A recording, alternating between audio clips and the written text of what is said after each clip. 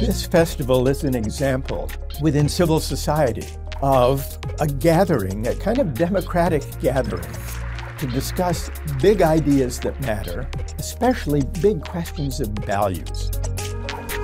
It's the spirit of the festival that it's open and it brings economics to the people.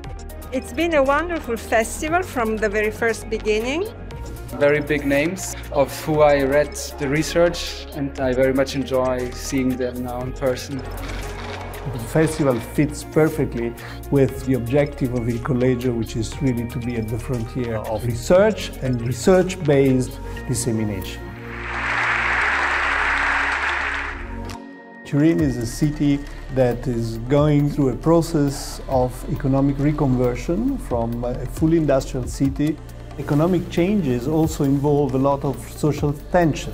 Talking about merit, talking about diversity, talking about social justice, as the festival does, is really very, very important. There's a lot of demand. People really want to know what economists think.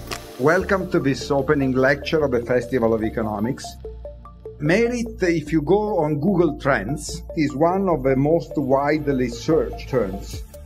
We're facing pretty big headwinds with a conflict, migration, huge increase in energy prices, inflation running wild. I wouldn't be surprised if you had a pretty serious downturn.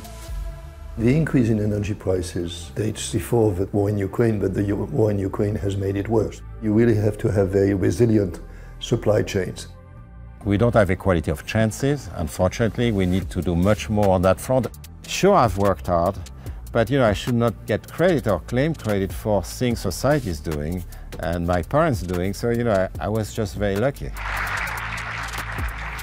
This festival offers a glimpse of what reasoned, spirited public discourse might be.